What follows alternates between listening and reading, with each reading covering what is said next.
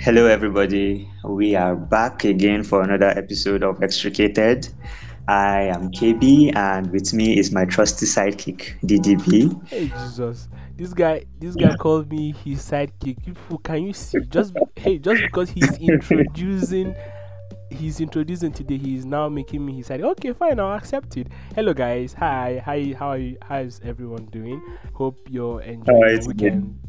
I'm doing good. I'm David? doing good, KB. Oh, are you trying to deny that I'm my sidekick? Uh, for today, yes, I will agree, but no, you're not. I roasted you in the last our Twitter space. Remember? You did not.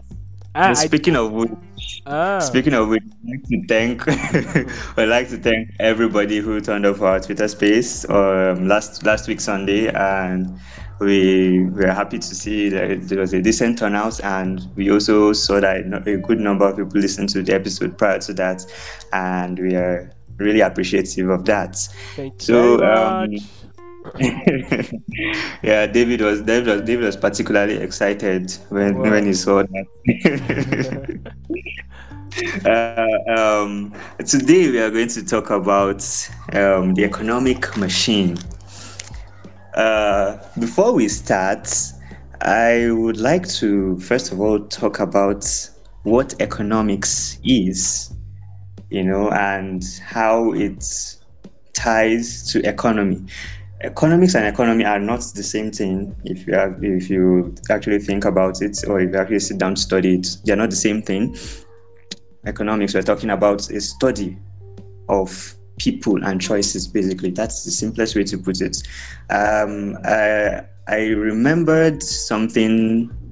I learned some years ago. It was from one of the goats of economics, Alfred Marshall.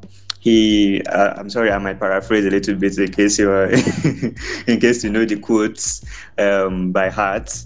But he said that study of economics is the study of man in the ordinary business of life, and economics asks questions about how man gets his income and how he uses it. So basically, like I said, it's just man and choices, people and choices.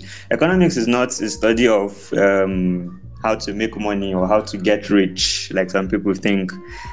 Knowing economics is not going to get you rich, but yeah, it can help you make informed decisions on how you can make money and stuff like that.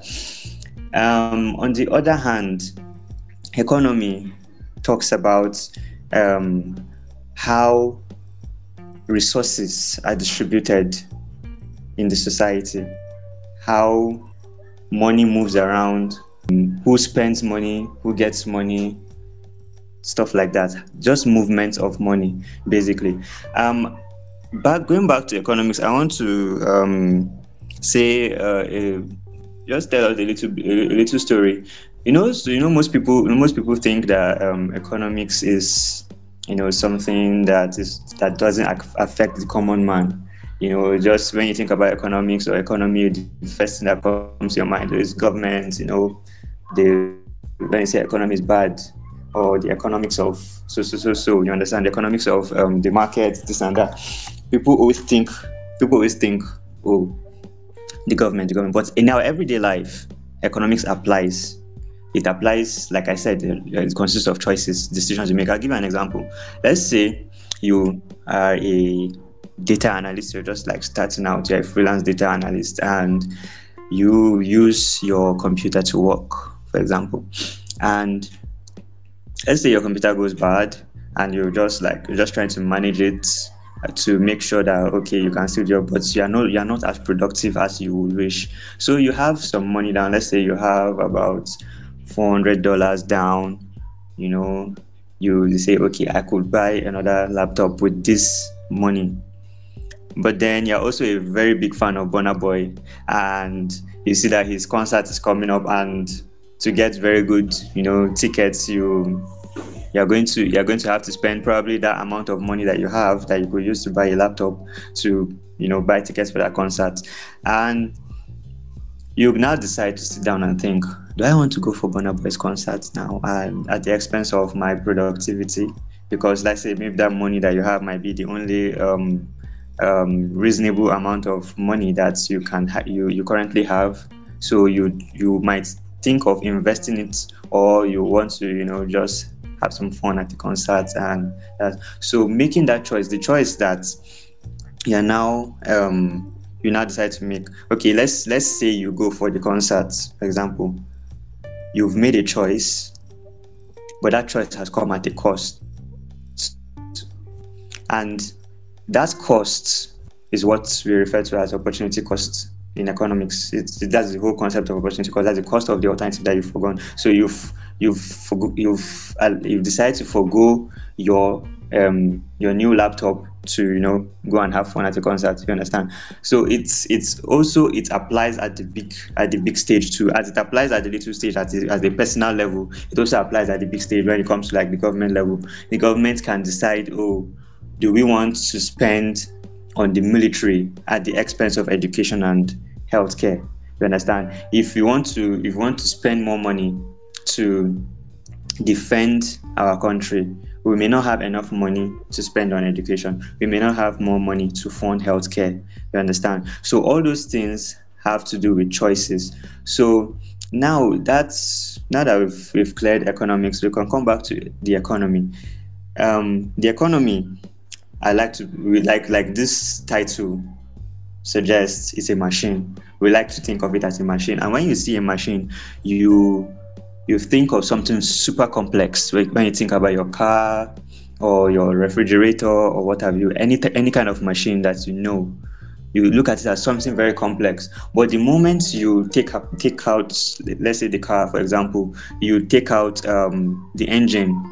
You open the engine and you also take out the parts that make it work. You can look at a single part and oh, I understand how this works. So this is how this contributes to the working of my car. You understand? So when you are able to break down a machine, when you're able to break down the components of a machine to understand how each component works, you begin to understand it better. And the simplest component of economy is transaction.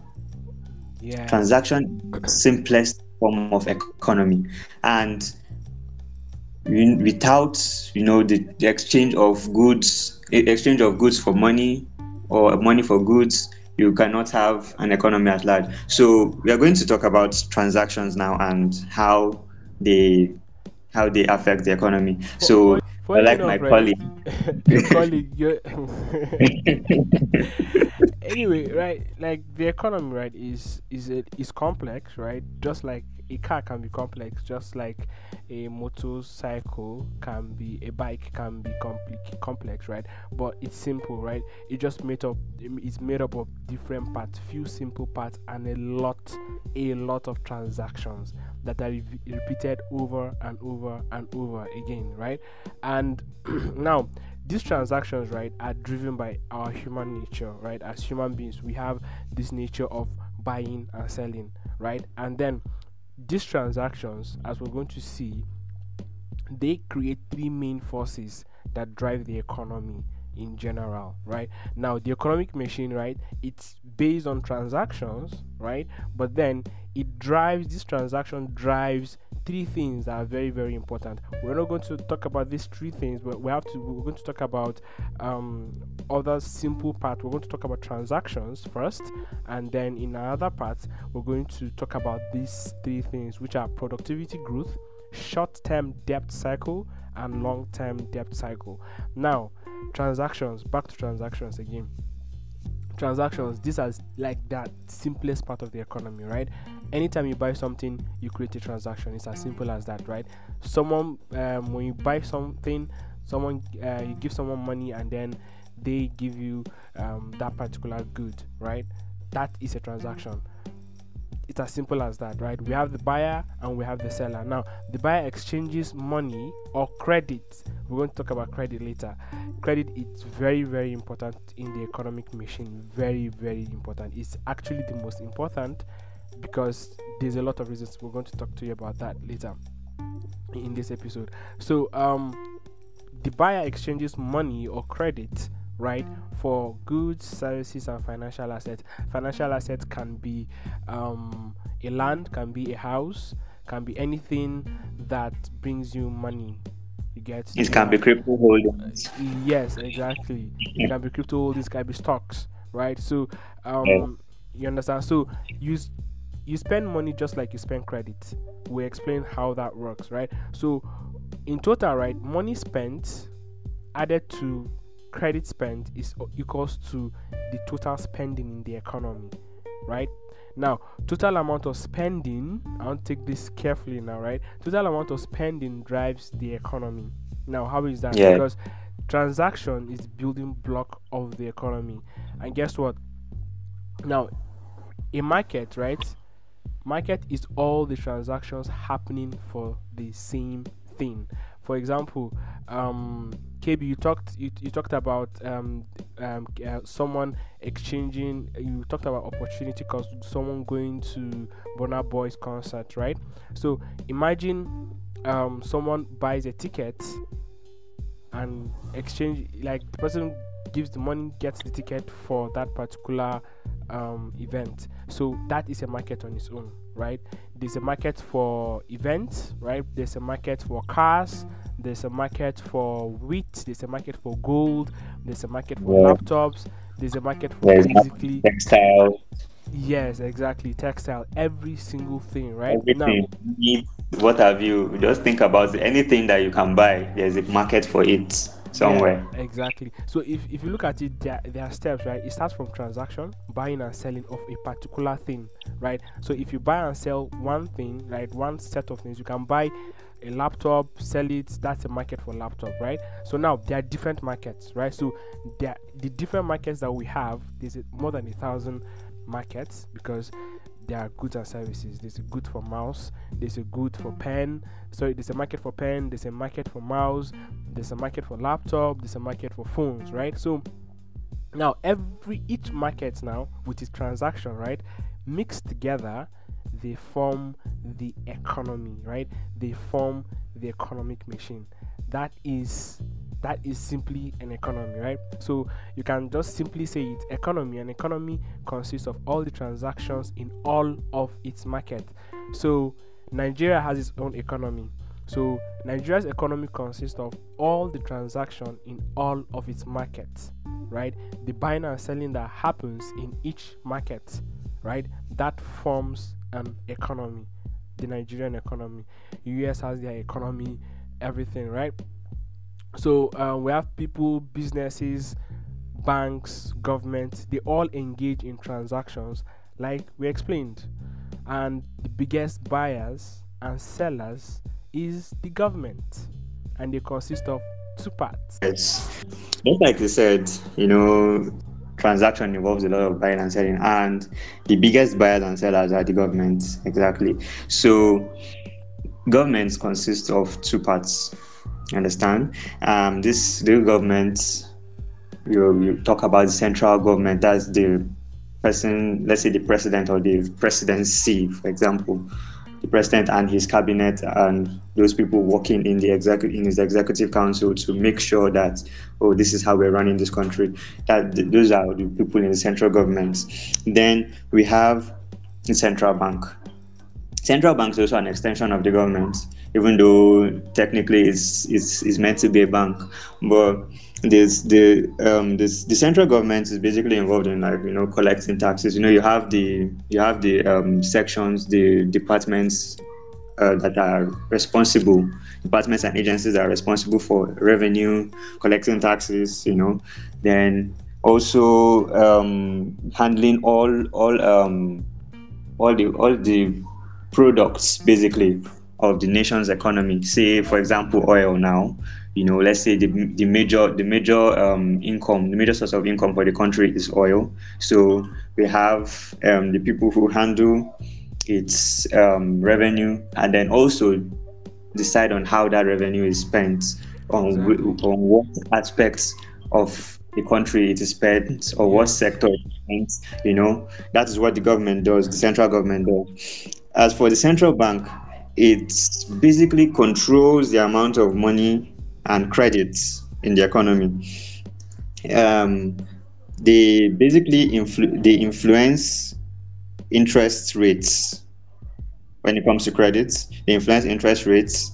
They set the standard. Okay, this is the minimum interest rates. When you're talking about mortgages, you understand, if you want to get loans to buy a house, this is the minimum, this is the minimum rates you can go for, for interest, basically, for a loan to buy a house and stuff like that. So they dictate what the interest rates will be like. They can influence it.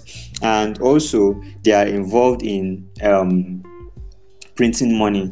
Now, printing money, it affects the supply of money in the country. You understand? If they are printing money, they are pumping money into the system. Basically, there's more money. There's more money for spending, and the buying power basically increases. Let me put it that way. Yes. If they don't do that, then there is what's it called? The buying power. The buying power reduces. You understand? But Please you pay also, attention. another major player is they are the lenders now. When you talk about credits, the actual Yes. lenders, Yeah. people who are interested in giving the money, it's a business basically for them. You know, you have somebody saying, "Oh, I'm going to borrow you money," but then when you're giving me the money back, you're going to give me back the money I gave you, which is known as the principal, right? And then you're going to give me a little something on top, Yes. for let me It's say like for goodwill. it's like what we normally do now, right? When we're having, even if like we're having normal transactions with anybody, right? If somebody borrows money from us, and some of us actually give tell the person to give us this money by this particular period of time, or we even ask the person, say, what time, when are you going to give me back my money, right? And some will even go as far as, okay, fine, I'm giving you this money, how much am I going to get on top, right? So that money Yeah, that person gave is the principal, and then the interest rate is basically the money on top that you're adding when you're giving the person back his or her money. yes, exactly. And one thing about interest rates, like for example now, DDB, if I come to you and say, I want you to borrow me money, I want you to lend me money. I think that's the correct English. I want you to lend me money, and I want, and I say, okay, this I want 150,000 naira from you, and you say, okay, But do you know, like, but the first thing I will ask as a lender, right? The first thing I will ask, I'll look at you first. You don't even I'll look at you first. What's your profile? Who are you? You understand? Like, exactly, are you worthy? exactly. Are you worthy of the money? Do you Are have you credit?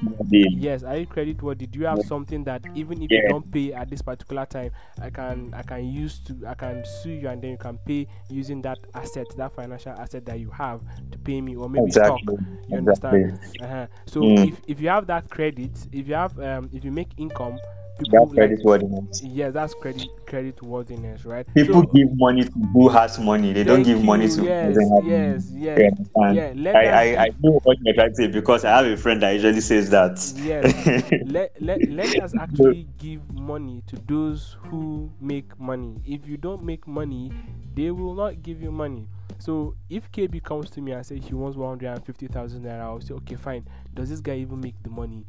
Can he even you does know, he and does he even have the you, you know, you capacity? know, you know that you know that is also how venture capitalism works too. If you're not looking at least promising enough, you understand. If your business or your startup rather is not looking like it is going to be profitable, why on earth am I going to invest in it? You Exactly. understand? Something is similar. Okay, the point I was even trying to make, about this thing, I was trying to talk about interest rates. Yes. If I come to you and I say give me 150,000 naira, and you now come and you tell me that, okay, I'm giving you 150,000 naira, but you're going to pay me 200,000 naira back. I'm like, wow, that's too high. You understand? If I want a loan of 150,000, I'll be like, oh, okay, maybe I will be more willing to pay as an interest 10,000 naira on top. So I'll be more willing to give you like maybe 160,000 naira, for example. But you are telling me that I should pay 200,000 naira. I am not going to be interested in getting that loan because Yes. I know that it is too expensive. So when interest rates are high, You understand? Collecting credits becomes more expensive and borrowing reduces, because why on earth would you want to put yourself in such a situation? You understand? So except except maybe for people who are in emergencies, and really, the major point of credit is to make is to produce something later on. But most times people take credit to buy things that they can't afford, especially when you think about houses and cars and stuff like that. It's more commonly here you see it in the But it's case not. of But it's not in most. building It's not just. businesses. It's not just in most cases. So in all cases, right? Whenever someone wants to borrow money, it's because he or she cannot afford that money to Actually, buy that thing. yes, yes. That's why the person even goes and even borrow even if money. you are Yeah, even if you are using it to develop a business, it's because you, Yes, you do not have you do money not have to the develop money. a business directly. Yeah, I agree with that. I agree with that. Yes, yes, So you understand. So if the interest rates are too high, I would no longer be interested in borrowing. I'm like, okay, now I am making the choice. I'm like, okay, no, I'm choosing not to do this because I do not want the effects of this in the future. I might not be able to handle it. You understand? I might not be able to handle the very high interest rates. And you know how interest rates work. If you are, when you talk about loans or credits, you have, remember mathematics in school, you have principal, you have interest rates, and you have time. That's also another important aspect.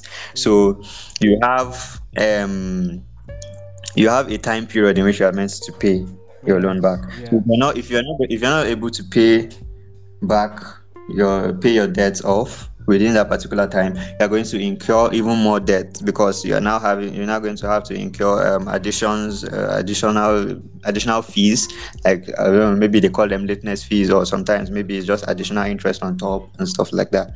So you're going to end up spending more. So if you're unable to, if you think you're not going to be if you're not going to be able to pay on time, you either look for a different source of credit, or you may decide not to even take the credit at all. And that is a choice, and that is economics. You understand? So you see Yes. how economics and economy tie in now. You see that transactions and credits, they actually drive the economy. But then, in the end, the individual choices, that's the economics of the whole thing, also ties in. You understand? Um, Yeah, something I also wanted to yeah. add, right? I also wanted to add the Mm, fact that now at the end of the day, right? Just like buyers and sellers, right, create transactions, so does lenders and borrowers. You get, so yes. the transaction is basically lenders usually want to make more money from the money that they have, right? They'll just want to Yes. invest and get more money because that's why the interest rate is there. And then we have Yeah. borrowers, usually they want to buy what they can't afford, as we mentioned, e.g., either house, a car, equipment, or maybe they Mm, want to start a business, as KB mentioned earlier, right? Now, when mhm. borrowers promise to repay and lenders believe them, credit is Mm, now created. yes, You get, now exactly. that is when And when credit is credit created. enters the hands Yeah, of the exactly. borrower, Yes, it it becomes becomes what? A debt. debt. It becomes a You debt. understand? Exactly. Now, any two people can agree to create credit out of thin air, like any two people, like, right? And guess what? Debt is an asset to the lender, because as I'm lending you money, there is a way that I have to get that money back, because it's going to be legally binded. It's going to be based on loan and all that, right? And there's a time period, as KB mentioned, right? It's going to be an asset to the Mm, lender because it's more money. I gave you money and I'm going to get more money, right? And it's also a yeah. liability for the borrower because you're buying something that you cannot afford. So it's a liability to you, right? Depends on Mm, what you do for it. If you maybe buy something that is good, that is an asset, and then you're making money from it, that thing that you bought now becomes what's it called, it now becomes an asset to you, right? Till when you come out, it's still that credit, that debt is still a liability to you as long as you've not paid it. Even if you bought an asset with it, it's still a debt. right? And that asset might even end up becoming a collateral too, Yes, because exactly. you are, if you end up in a situation where you're unable to pay off that debt, Yes, you can now say, oh, okay, this is, I mean, it's quite, it's something that anybody will fight against, because why would you go through all that stress to get your credits, and then get whatever, this thing, maybe be it a business location or land or whatever it is, and then because maybe sometimes things happen, you understand, and then you may not be able to pay back, so you will still try your best, try to even form more deals with the lender and everything, just to make sure that you keep your collateral. But sometimes they may not agree with that, and then your collateral is taken in place. So that is why credit worthiness is important. They have to look at, okay, this person, what does he have that I can take, if he cannot pay back my money, you understand. also I want to give an example, right, of sorry, lenders used to use as a lure to people to come to their bank, right? Let's use there's this what's it called, company called Carbon, right? They give you credit to buy anything you want to buy at is this 0% interest, like, if I'm not mistaken, for how many years? Then you have Cowrywise, then you have Piggyvest. yeah, Piggyvest, Piggyvest. exactly. Thank you. So Piggyvest gives more like less interest rates than Cowrywise, and also people like to use Piggyvest than Cowrywise. You understand? So Carbon now, they are using adverts on YouTube, on Instagram, and giving you to do whatever you want to do, buy whatever you want to do abroad for 0% credit for how many years, and people are going to troop in. That's something that people are going to troop in because it's cheap to borrow. Because, So why yeah, not? exactly, It's cheap to borrow. like Why what not? I said, the interest rates are low, isn't it? So Yes. borrowing increases because it's less expensive. Yes, Sikuda Bank, for example, came. They said bank for the free, but then their interest rate was actually low when they came, right? And they give loans easily. You understand? The same thing with OPay too. Loans are very easy to give. That's why people used to rush to these financial microfinance banks now. Exactly. Yeah, now Meanwhile, like the much bigger banks who are strict. They are more more strict. selective. Yeah, they are They're more more selective. selective. Yes, Yeah, yes, they offer the interest rates that they offer are much higher. yes, So just anybody goes in. So the risk management basically is there. You yes, understand? yes. So Now, they are giving loans to people who they absolutely trust can pay back one way or the other. yes, now, right, when that debt is paid, right, both asset and liability, as we mentioned, debt is an asset to the lender, and debt is also a liability to the borrower, right? Now, when the debt is Exactly. paid, both is paid, right? Both asset and liability are cleared, and the transaction becomes complete, right? Till that debt is paid, that is when a transaction is complete and it is settled and it is finalized, right? So Exactly. that is That's, how credit works. You understand? So exactly. now, So, why so is credit important to the economy? I want to explain that yeah. now, Mm, right? It's Credit is very important to the economy because, right, when a borrower receives credit, he or she increases his or her spending, right? yeah. Remember earlier we said spending drives the economy, right? Spending Yes. drives the economy. So whenever a borrower received credit, right, from a lender, he or she increases their spending power, right? So now, one person's spending is another person's income. Let me explain how. Let me Yeah. repeat it. One person's spending is another person's income. So every money you spend, somebody earned it, and every money Yeah. you earned, somebody spent. How? Just imagine you went with 50,000 naira to buy a phone, right? You spent 50,000 naira. That person earned 50,000 naira, right? So that's exactly the amount you spend, person earned, right? So that's the logic. Yes. So when you spend more, someone else earns more. That's how the earns more. economy works, right? And The then more when they also earn more, they will also spend more. You exactly, understand? They will spend more on exactly, something. If an economy exists and nobody is spending anything in that economy, nobody is buying, nobody is selling, that economy has stagnated. You understand? exactly. Then it's not an economy that is growing. It's not an economy that we can say is successful or recording successes. You understand? So if the reason why credit is important, like you said, you've increased someone's spending power. Let's say I Yes, collect a mortgage to I collect a loan to buy a house. As I've bought the house, a real estate agent has earned money. A seller has earned money. You understand? Those two people now can now go and spend money. yes, The let's say real estate agent can say, "Oh, okay, I've closed this deal. I've made so much money. I have to treat myself. You go and buy a car. yes, You go and buy a car. You've bought a car. The car dealer has earned money. yes. And And guess what? that And car dealer, that car dealer will go and look for something. Let's say maybe he's a gamer, for example. That's how he spends his free time. He buys the PS5 or something like that. yes, The person that has made money. You understand? So it is a cycle. Everything. That's how money moves. yes. When you talk about economy, money is And guess what? moving. Now, to complete that cycle, right? Like, as you earn more, as people spend more, and you earn more, right? That increases your borrowing power. Your increased Yeah. income allows you Yeah. to go and borrow. It allows you to be credit worthy, right? And it allows you to go Mhm. and borrow, which allows, as you borrow more, it allows increased spending because you borrowed, you're going to go and spend more. So which means spending is going to increase again. So the cycle comes Yeah. back again, since the amount you spend is the amount someone earn.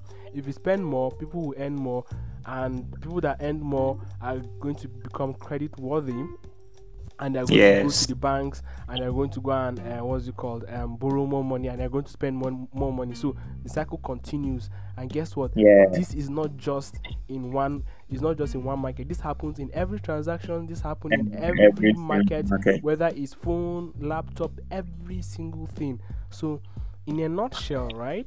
Like, those that is the basics of the economy, right? We have not Yeah. talked about productivity growth yet.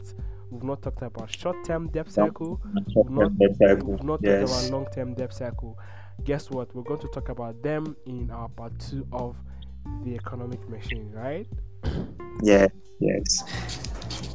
Thank you for the very, very insightful, insightful explanations that you've given us today. Hmm. Um, And you see, so this, I was your sidekick. yeah, of course, you're the sidekick now. You know, I Hmm. allowed you to do Hmm. my other Hmm. Hmm. If I hear. thing. So thank you guys for listening, for tuning in to today's episode. Look out for the next part of this series next week, Sunday, and have a very good day.